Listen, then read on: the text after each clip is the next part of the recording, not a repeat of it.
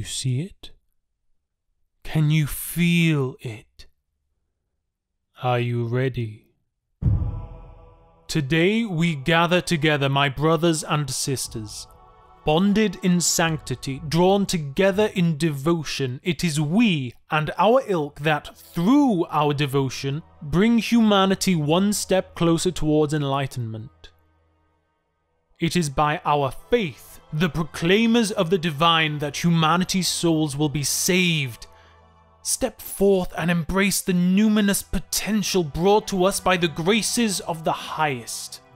The Emperor of mankind is a joke.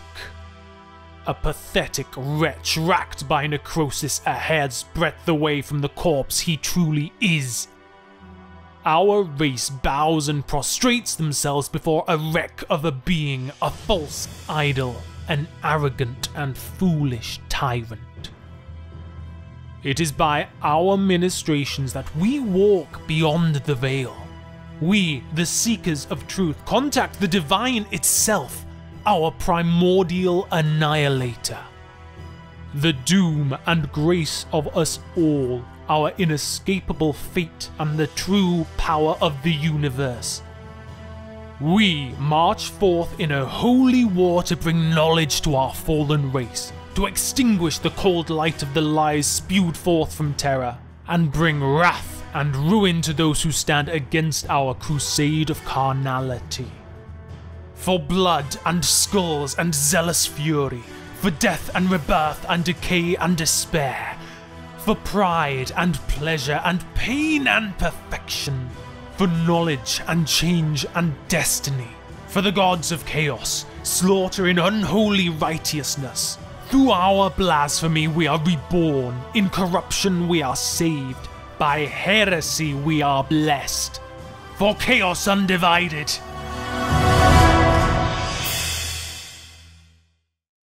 Slight disclaimer before we get into it, I actually recorded this entry a few weeks ago, and due to an ungodly number of work commitments I couldn't edit and upload it. However, during this time period, The End and the Death Volume 2 was released, and those of you who have read it will understand how much this changes something. The revelations contained therein were mind-blowing. However, rather than redo this entry and potentially spoil it for those of you who haven't read that book, I've decided to upload it as is. So if none of you could bite my head off in the comments about certain things that happened in the latest book, that would be great. Anyway, let's begin. Welcome one and all. I'm Azazel, and for better or worse, you have stumbled your way onto my video detailing the gods in Warhammer 40k. But not just the Big Bad Four and the Emperor. Oh no. Today we will be covering all the gods, both major and minor, within the Warhammer 40k universe. I'll even throw in some special mentions as well, beings that, while perhaps not entirely considered within godhood levels of power, deserve the recognition coming their way. On another side note, I may as well ask you to like, subscribe, or drop a comment down below. Anything is useful, and even criticism is welcome, insofar that it is constructive. But you didn't come here to listen to me ramble, did you? What follows is an entry on the gods and pantheons within Warhammer 40k in my own words. Be prepared now. Steel your hearts and gird your minds as we enter the most horrific place imaginable. The place where hope goes to die and where thirsting gods rack the souls of billions, while directing madness on the stage of our galaxy as easily as puppeteers pull on strings. Welcome to the 41st millennium.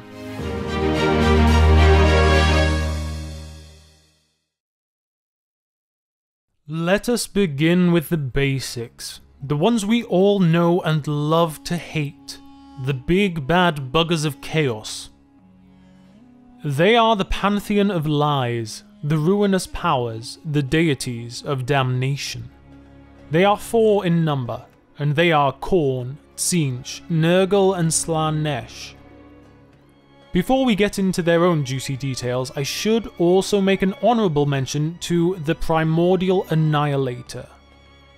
It is obliquely referenced on occasion that the Chaos Gods are separated parts of Chaos itself, and that the primordial annihilator, i.e. Chaos itself, is the overwhelming malevolent force. If that were the case, our 4 Chaos Gods would merely be manifestations of a greater entity, one big bad god to rule them all. Yet, for the sake of everyone's confusion, including my own, I am going to consider the Chaos Gods to be completely separate entities, and the Primordial Annihilator as simply a manifestation produced when their interests and aims align with one another, which knowing Chaos is rare indeed.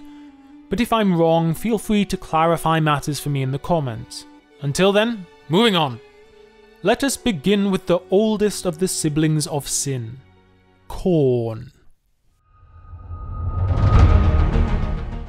You could probably infer all you need to know about Khorne from witnessing one of his devoted followers screaming, "Blood for the Blood God! Skulls for the Skull Throne!"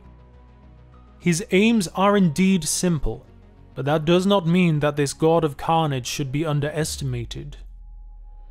Khorne is the god of war, slaughter, hatred, and wrath, with bonus points for blood and skulls in there too, since he does so adore them.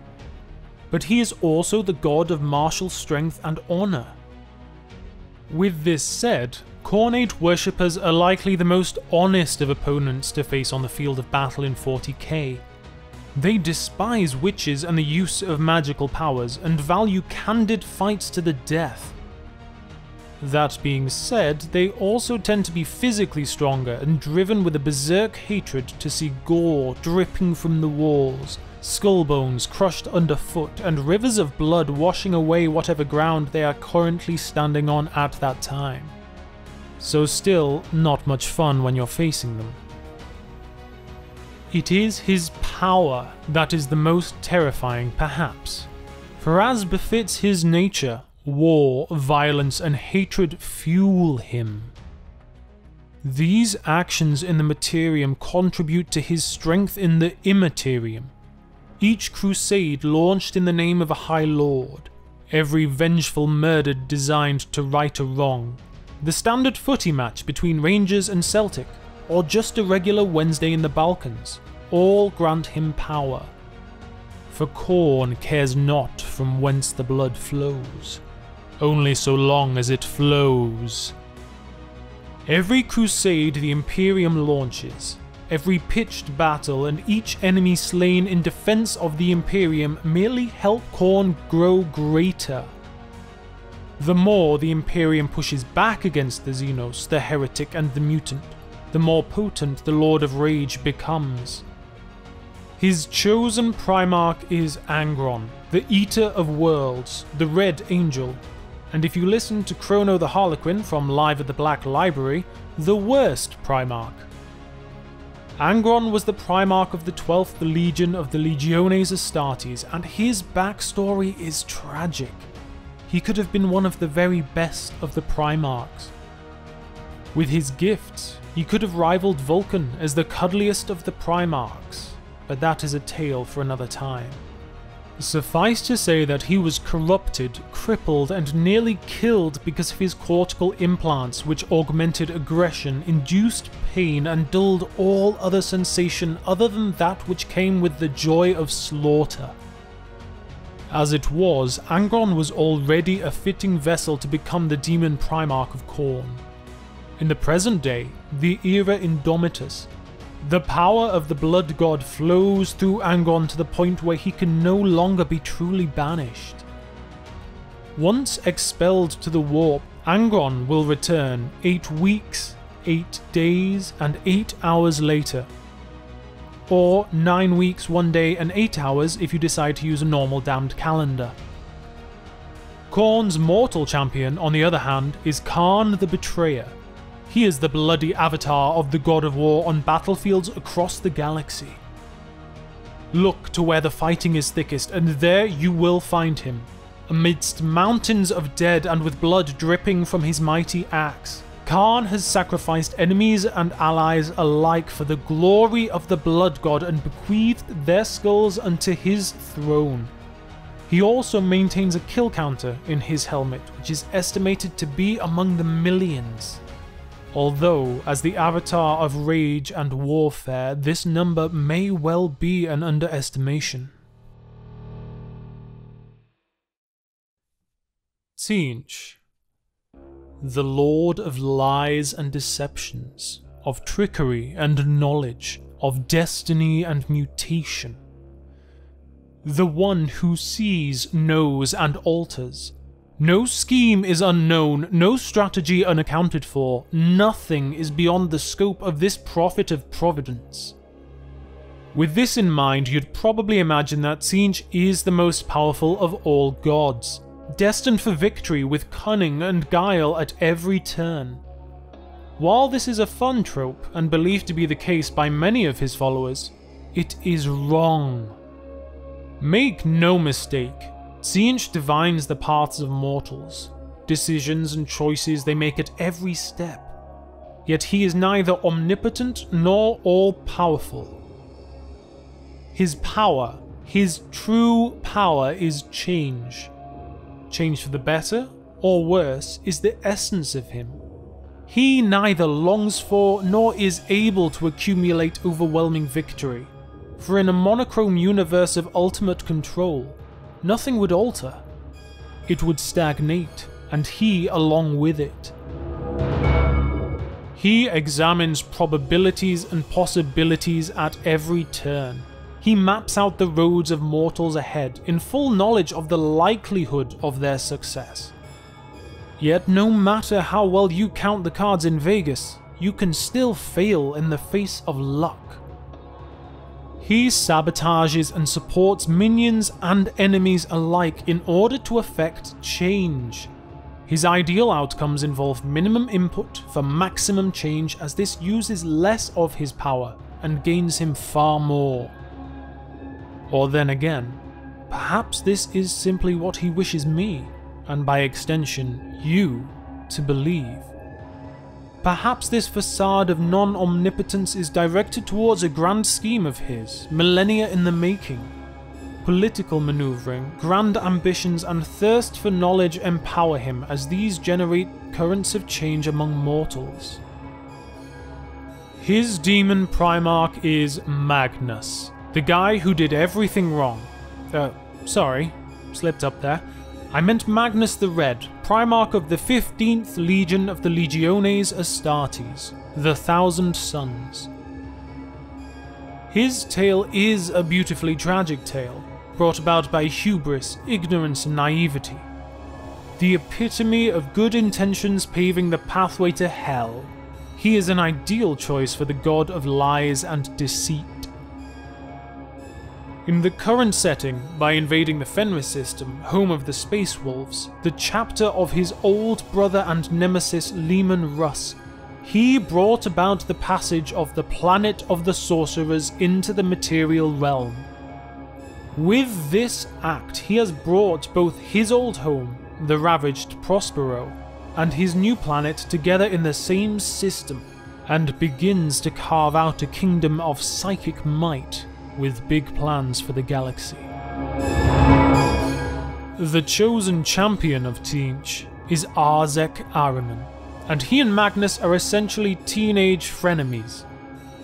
Now it is true that Arzek Ahriman was once the first captain of the Thousand Sons, a sorcerer of near unrivaled power and skill, and a valuable and trusted confidant to the Primarch. However, things were not to last. I will cover it all in an entry in the future. However, disagreement, resentment, and determination formed walls between Arzek and Magnus. Once again, with good intentions came the heaviest of prices, and Arzek was eventually banished from the Legion for a millennia. That notwithstanding, this pair of miscreants have worked together in the past for the furtherance of Tzeentch's agenda, or simply to make the Imperium pay. This situation gives me very much a frenemies vibe, which, considering their patron god of lies, deception, and trickery, makes the perfect atmosphere for these conniving conspirators.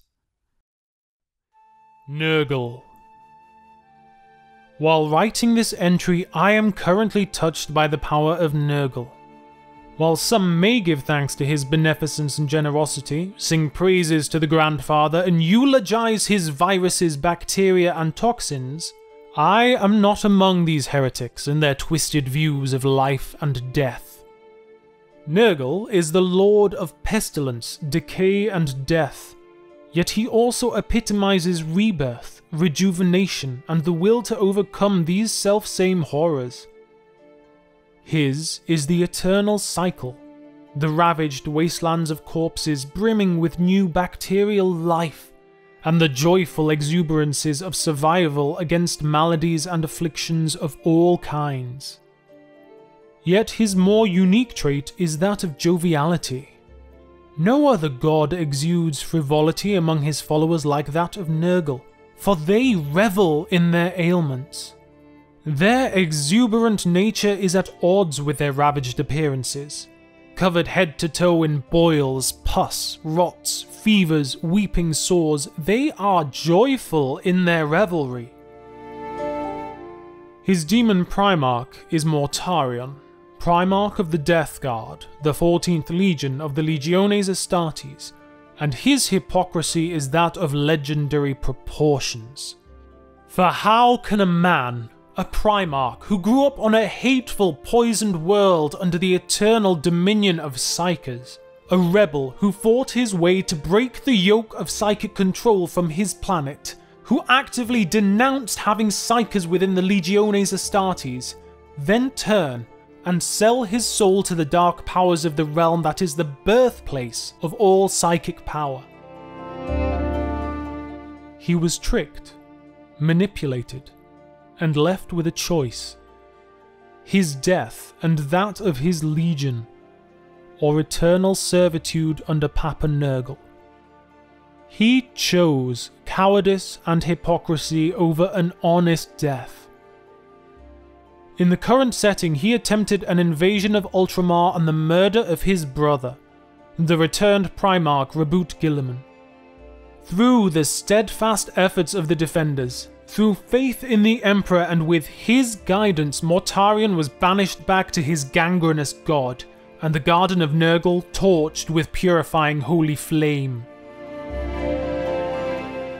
Nurgle's chosen champion is Typhus, formerly Typhon, first captain of the Death Guard. A formidable psyker, and the first among his brothers to walk the putrescent path of Nurgle's worship. It was he who laid the trap for his Primarch and his legion to fall to Nurgle.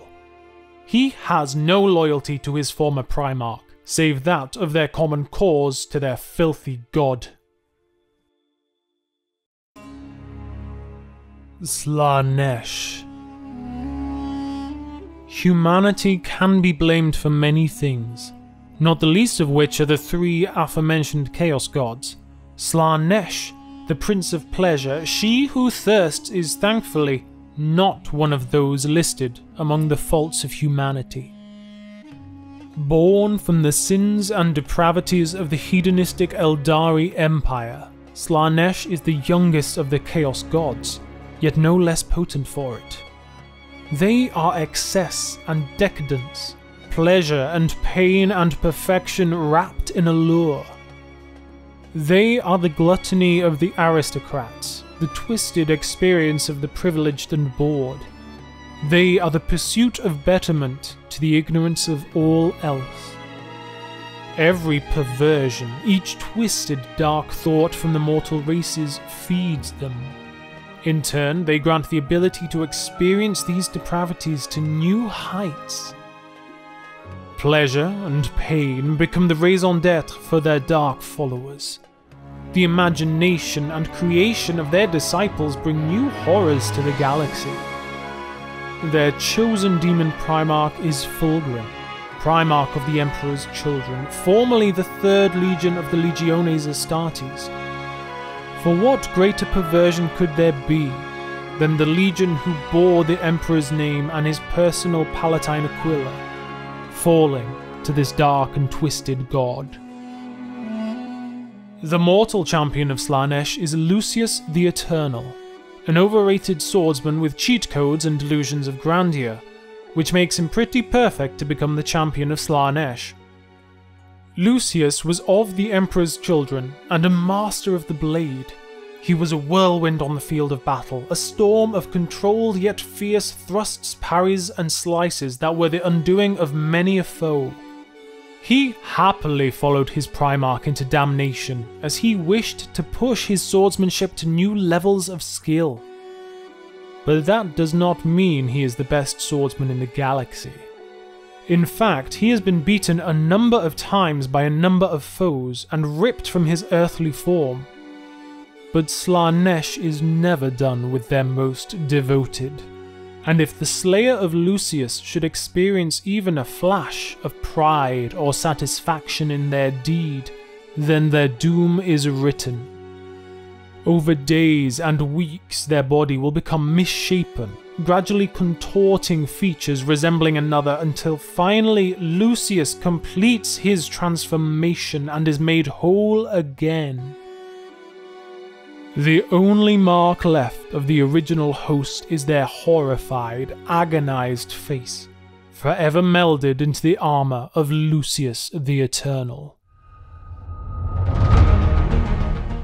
The Emperor of Mankind. The God Emperor of Mankind sits at the center of the Imperium, a wizened carcass rotting with necrosis, powered by the sacrifice of thousands of psykers every day. Trapped on the Golden Throne, ancient, unknowable technology from a darker age, and writhing with power. He is our last hope in the galaxy. A beacon of suffering and light among the horrific nature of the universe. It is by his will that the fleets of mankind travel stars.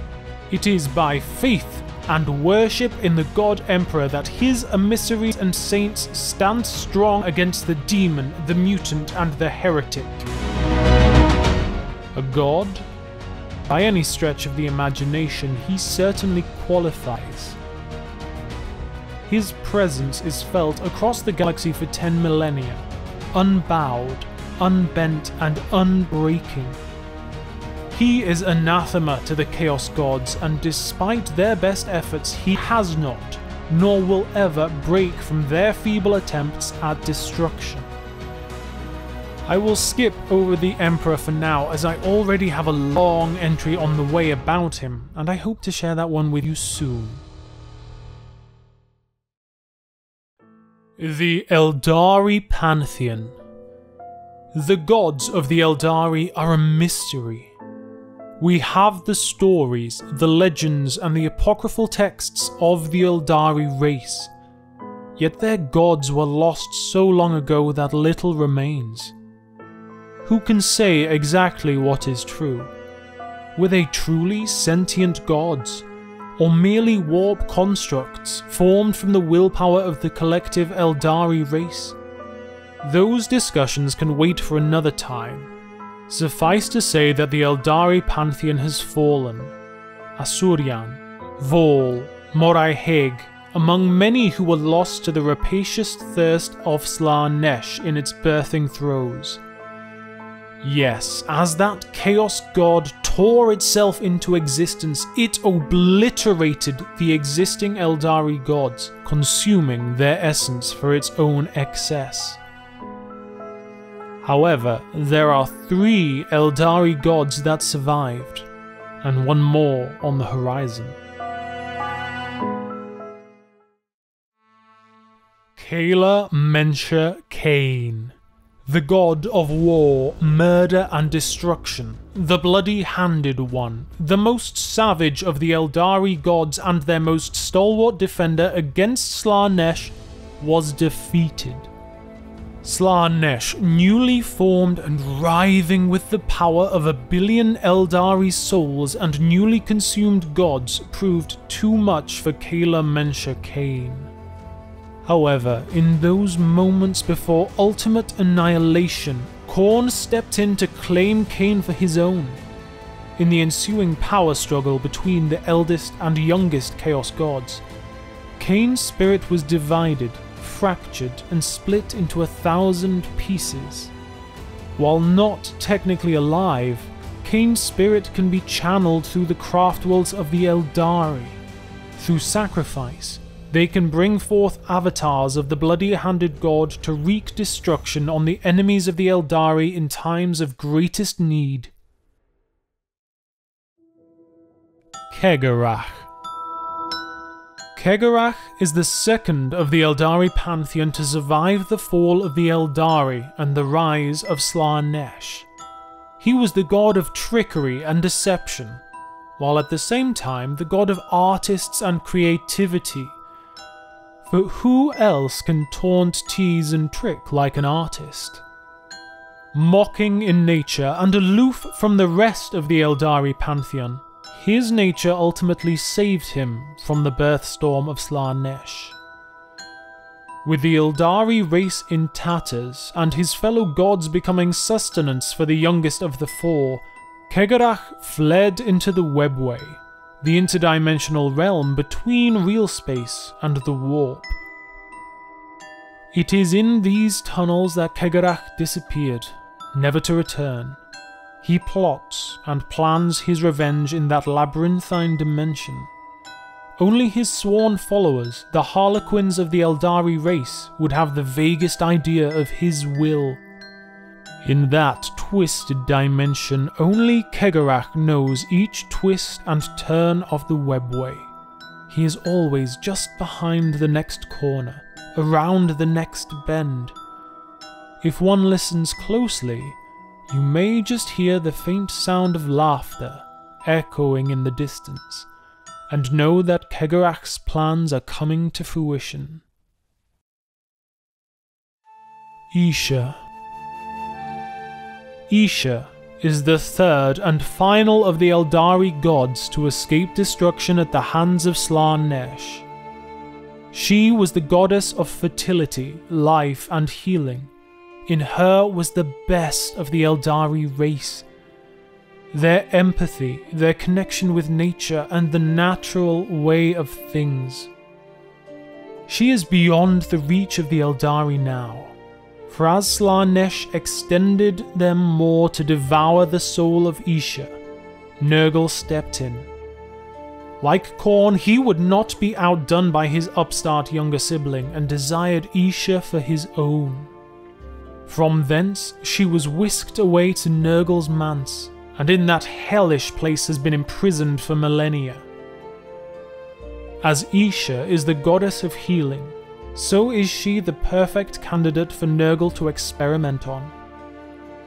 Each degrading disease and perfidious pestilence he creates is tested on Isha to examine, alter and improve upon, before being unleashed in the mortal realms. However, Isha, in her captivity, is the greatest boon to sentient life. For each time Nurgle unleashes his latest maladies across the galaxy, it is Isha, with tears running down her agonized face, that whispers the cures to mortal minds with ken to hear her.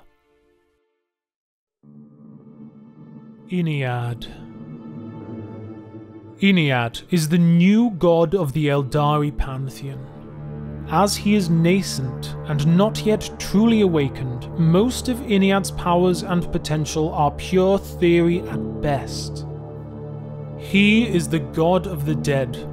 All Eldari are terrified of death, as they are intimately connected to Slaanesh, and Slaanesh waits to consume their souls at the moment their lives come to an end. Due to this, the Asuryani, the craftworld Eldar, hold unto themselves spirit stones. These stones capture the soul of a dying Eldari and stave off the consumption of their spirits after death. These spirit stones, when possible, are gathered at the heart of each Eldari craftworld, forming part of their infinity circuits. For millennia, these infinity circuits have swelled with power, and the warp reflection of these dead and gathered Eldari has begun to coalesce as Ennead, the god of the dead. Not yet fully awoken, yet gradually becoming a formidable force, Eldred Ulthran, Farseer of Ulthwé, attempted a ritual to accelerate the awakening of Iniad. While his plans were scuppered by the Death Watch, he did manage to awaken a small fragment of the nascent Iniad and bring forth his champion. Ivrain, a former gladiator in the fighting pits of Cormorar, died at the moment the ritual reached its zenith, and was reborn by the fractionally awakened god of the dead, and has now become his prophet. Ivrain now gathers the Inari, followers of Iniad, to her, and works his will throughout the galaxy with a single goal in mind. That of fully awakening his spirit, vanquishing Slaanesh, and saving the Eldari from the clutches of their malevolent desires. There is more, of course, but this is a general overview. We'll get into the details at another time. Gork and Mork. The Orc gods, if the Orc Codex is to be believed, are the strongest of all the gods. Either that, or they are simply too dumb to die. Perhaps both of these theories are true. Either way, Gork and Mork, like the Orc race themselves, are having the time of their lives. Gork and Mork are twins, and just like siblings, they love nothing better than crumping each other. As Gork smashes his brother's face in with a punch that could destroy entire sectors, Mork gets in a mighty blow to his brother's gonads. Both of them guffaw in orcish exuberance, as what could be more fun? Gork is brutal, but cunning. Mork is cunning, but brutal. Their scrap has lasted for an eternity of beating the absolute crap out of each other. But why are they the strongest? Because orcs are. Or perhaps the orcs are strong because Gork and Mork are strong. As the materium and immaterium reflect each other, it's oft difficult to ascertain, or even think about, mostly due to the immediate onset of agonizing headaches whenever an orc attempts to think. Either way, they resist the degradations of Nurgle, the temptations of Slaanesh, and the trickery of Tzeentch. Khorne, as the god of slaughter, adores orcs, yet they care little for him. They don't love war for the bloodshed, they love it for the thrill of fighting. So Khorne has little to offer them. And if Khorne ever tried giving Gork or Mork a good thumping, they would shrug it off with a chortle and return to their eternal scrap. If Gork and Mork should ever choose to team up on the other gods as a deadly duo, well, we might see a very different future in the galaxy. One which is well on the way, as the god's chosen prophet, Ghazghkull Mag Uruk Thraka, try saying that after a few libations, circles the galaxy, stirring warg energy and stimulating the Org race in the warg to end all wargs, one to drown the stars in greenskins, and warg energy so potent that Gork and Mork will tear their way into the materium to join the fight. Tauvar. The goddess of not one race, but of many. A manifestation born of communality, directly linked to the Tau Empire, yet ironically not born of the Tau psyche. The Tauvar is both the name for the philosophy of the Tau Empire, i.e. the greater good, and the newly born goddess. Yet the Tau are a psychically deficient race. Their souls have minimal echo within the warp, with an empire and population that is minuscule in comparison to the other factions in 40k. And with such abysmal psychic resonance, how can the Tau create a god? Well, the Tau may be the leading race within their empire, but that does not mean that their allies aren't without psychic abilities. In fact, many of their auxiliaries employ psychic power, most notably the Nikasar, an incredibly psychic race, and humans. Yes, there do indeed exist filthy traitors that turn their back on the God Emperor to join the Tau Empire. And as all humans have the same psychic resonance within the warp that the rest of our species do. Now, what has humanity's and other sentient species' habit been throughout the millennia? Hope, dreams, and worship. While this may not have been worship to a direct deity, it is perhaps understandable that they may, consciously or subconsciously, given thanks to the concept of this greater good, or Tau Va. Unfortunately, the warp does not make this distinction between concept and God. Roiling waves of similar emotion gestate together until they form their own consciousness. Thus the prayers, subconscious or otherwise, of the psychic races incorporated within the Tau Empire created the Tau Va. Not much is known of her yet. She does take action on behalf of the species of whom she considers hers. Her semblance is that of part Tau, part human, with a multitude of arms resembling the races that make up the Tau Empire. She is born of all and serves all, and she actively wishes to exist. Which is also why she's a bit boring, for now at least. The Star Gods, the Catan.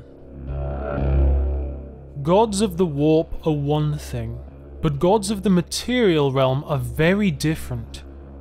This partially stems from how one defines a god. How does a writer proportionalize godlike powers into beings that exist in our universe? The Warp offers a distance that allows gods to exist comfortably and within our own imaginations. Yet the Star Gods are, or at least were, very real. Horrific, malignant beings that haunted our galaxy with vampiric nature. Perhaps qualifying them as gods is a step too far for some, yet they deserve an honourable, or dishonourable, mention in this list. The Necrontyr, the mortal primogenitors of the unliving hordes of the Necrons, were the first to make contact with these star gods. Bloodied and battered from their war with the Old Ones, the Necrontyr would be willing to cut deals with these disembodied galactic forces that fed on the power of suns. By granting them mortal shells of necrodermis, living metal, the Star Gods were able to walk among the Necrontyr and teach them the secrets of the material realm. So great was their power, so endless was their knowledge, and so deep ran their hunger. They tricked the Necrontyr race, promised them eternal life and escape from their physical suffering, and corralled the entire race into something known as the biotransference. In this, the Necrontyr became the Necrons, beings of living metal, soulless and joyless. The Necrontyr gained their deepest wish at the worst of costs, as the Star Gods fed on the life energies of the entire race. At their great victory over the Old Ones, the moment of triumph, the Necrons, led by Sarek, the Silent King, struck back at their treacherous gods and shattered their beings and energies into shards. To this day, the shards contain unimaginable fractions of power of the Catan, and are used by the Necrons to achieve their goals. Because which other race would be badass enough to turn their gods into Pokemon? Notable Catan include the following. The Deceiver, Mephetran. Once known as the Messenger, later known aptly as the Deceiver, this star god is that of lies, deception, and trickery. It was Mephetran whose gilded tongue paved the way for the Necrontyr to submit to the biotransference. It was his guile and duplicity that convinced his brother star gods to consume one another on at least one occasion. He was the slithering snake among the star gods, and some of his shards, his power, his manipulative essence, are still at large in the galaxy today. The Void Dragon, Magladroth. Rippling with unbridled power and potential, the Void Dragon was, by most accounts, the strongest and most deadly of the star gods. Its warriors were nigh invincible, its abilities monstrous in their destructive capabilities. The Necrons, disgusting, soulless Xenos though they are, did the material realm a boon when they dismantled the Void Dragon. One shard of the Void Dragon may dwell closer to terror than is comfortable. Legends tell of the Emperor imprisoning the Dragon of Mars deep within the bowels of the Red Planet in an age long forgotten. It is theorized that this shard is what influenced the inhabitants of Mars for millennia, guiding them, inspiring them, driving them to create, innovate, theorize, and produce vastly advanced technologies. Even fallen Xenos gods still serve our Imperium.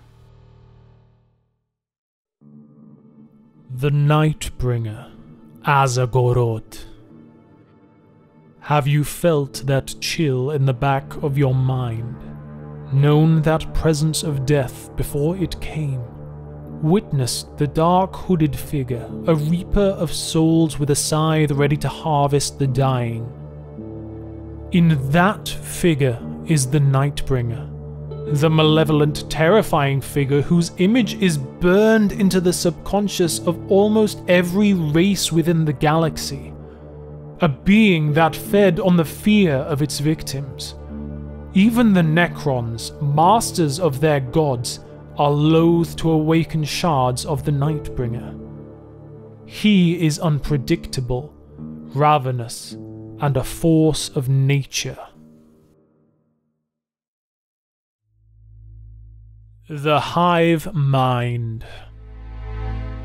Perhaps not a god, perhaps not even a single entity, but still a name worth mentioning. The Hive Mind is the Gestalt consciousness of the Tyranid race. The Hive Mind is what allows the Tyranids to coordinate and function as an unrelenting, yet cohesive horde.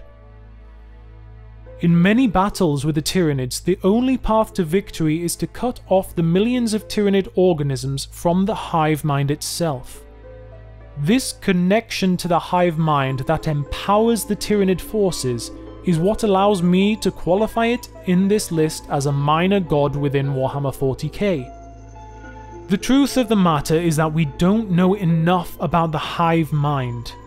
Is it an overwhelming presence that connects to each Tyranid through its favoured and designed servants, akin to Imperial soldiers being protected by saints wielding faith in the God Emperor as a weapon?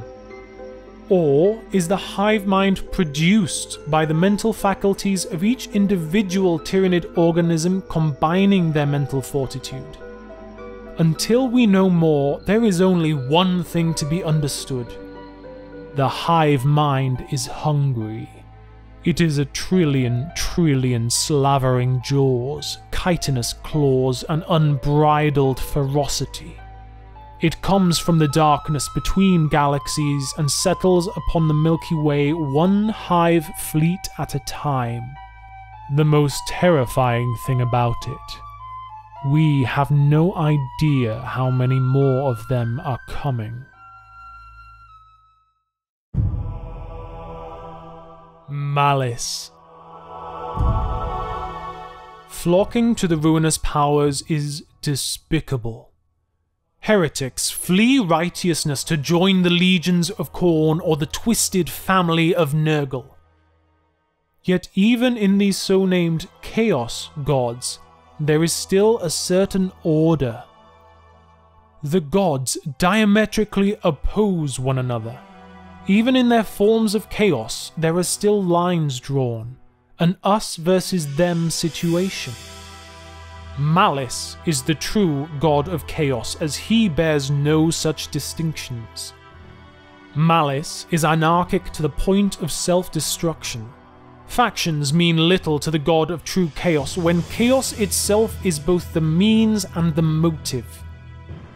His followers, the sons of Malice, serve their own agenda, one that is neither aligned with the other ruinous powers nor with any other existing god. Side note, Malice may or may not be entirely canon at this point. It has been years since he was previously a part of Warhammer's world, and copyright issues have sprung up along the way, so many believe he is no longer canon within the universe. However, everything is canon until it is not. This is hinted at by the Sons of Malice being a noted chapter within 40k as recently as 2017, I believe. I do want to do an entry on Malice at some point in the future, so you will have to wait for the rest of my arguments and statements until that point in time. Vashtor. Within the cogs of twisted industry, the tortured cables of excruciating progress, and laying inside the unfettered minds of sociopathic scientists, lies Vashtor the Archithane. Relentless megalomania and ardent aspirations are driving Vashtor to not only become one of the newest and largest antagonists within the universe, but also a new god of chaos. In Vashtor, we see the unscrupulous actions taken for advancement, scientists and inventors blind to morals and embracing damning consequences all serve his power. He is the master of the Soul Forges, unbeholden to the other gods of chaos, and desires to take his place among the four. Even now, his plots unfold and ensnare the galaxy in a story that could grant Abaddon total victory against the Imperium. But that is a tale for another time, one of omens and obligations on all sides. The Ancestor Cores. The Ancestor Cores are integral to the Leagues of Votann as a species. From the Ancestor Cores are the kin designed, the genetic makeup derived in order to maintain the race's integrity as a whole. And unto the Ancestor Cores do they wish to return upon their death, loading their trials, tribulations and triumphs into the cores, so that future generations may learn and improve upon their feats of skill. To the kin, no punishment is worse than banishment from the cores, to never be reunited with their ancestors, nor to contribute to future generations. This fanaticism borders on a religious fervour for the kin, and thus allows me to enter them into this list of gods in Warhammer 40k, despite the ardent protestations of some of you exclaiming that they are naught but machines. The Ancestor Cores themselves are self-aware supercogitators. They are fonts of wisdom, and in some cases, semi-aware gestalt personalities of all those kin come before, something that makes ChatGPT pale in comparison. Only they have been running for a millennia. The sheer amount of data processing has overrun their systems. Now they have become prone to misfiring, data lag and more. As is the case with artificial intelligence, this has given them unique, odd, and potentially dangerous personalities in some cases. The galaxy was once near wiped out by malfunctioning AI. If such a galaxy-ending threat emerged within the 41st millennium, who knows what consequences could emerge. There you have it, a more or less comprehensive list of the Gods Majoris and Minoris within Warhammer 40k. You may disagree with some of my inclusions or exclusions on this list, but I firmly believe that each entry deserved at least a passing mention within this selection. I apologise for my voice at this point as well. I should probably have recorded this over several days. And yes, fans of the lore may notice that I have skipped over some details here and there. It's true, but I decided that for brevity's sake, and the hope of more specialised entries in the future, that I would omit certain fascinating characteristics. With that in mind, please feel free to like, subscribe, comment something, anything you wish me to touch upon more in the future. Your input is welcomed, as, well, without you, no one would be listening. Anywho, enjoy your day or night, and I hope you've indulged in some escapism from reality. For that's why we are here, isn't it? Until next time.